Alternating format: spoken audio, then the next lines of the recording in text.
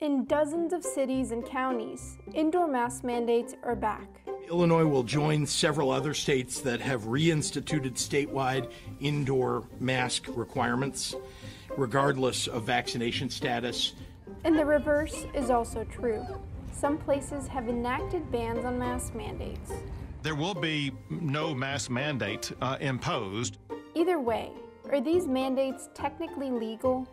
Mask mandates imposed on the state level are in fact constitutional, because going all the way back to a 1905 Supreme Court decision and then subsequent court decisions that have been in the same line, states and localities have been given the right, according to the courts, to impose mandates when it is in the public interest.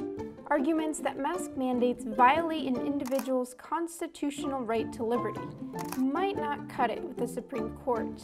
That's because courts weigh the government's interest in protecting the health of its citizens against an individual's civil liberties when evaluating a state's action in a pandemic.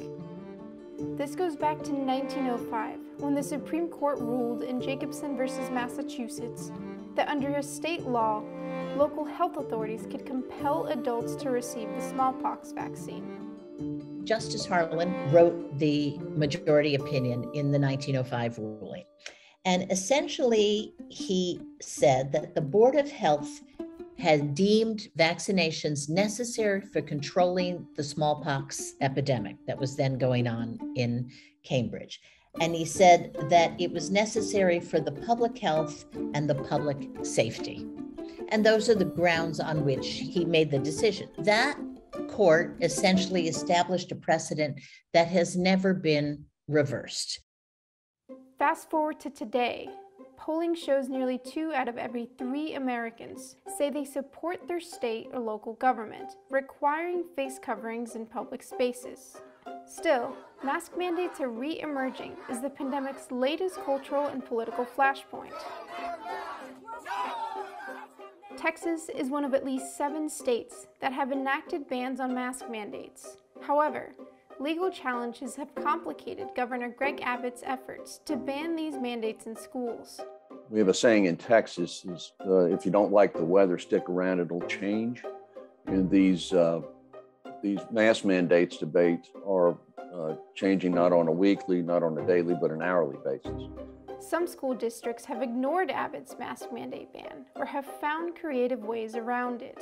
Paris ISD really found a workaround for this. They decided yesterday that they were requiring masks to be part of the dress code when their students head to school tomorrow. The varied responses from school districts and local officials have made it difficult for the government to enforce the mandate ban. You have so many different local jurisdictions with so many different orders, at least 50 school districts in eight cities and counties, that you have to try almost every one of these cases. You have to challenge every one of these local orders in order to achieve uniformity.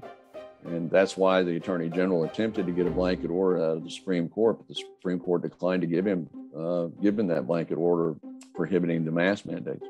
So I think it's just going to play out, and it's going to play out on a daily and hourly basis. Meanwhile, the Biden administration has signaled its support for school districts requiring face coverings. I'm directing the Secretary of Education, an educator himself, to take additional steps to protect our children. This includes using all of his oversight authorities and legal action, if appropriate, against governors who are trying to block and intimidate local school officials and educators. The big takeaway is states and localities do have the right to protect the public health. And if the majority medical opinion says that vaccinations and masks are one way to protect the public health, then localities and the states have every right to enact these.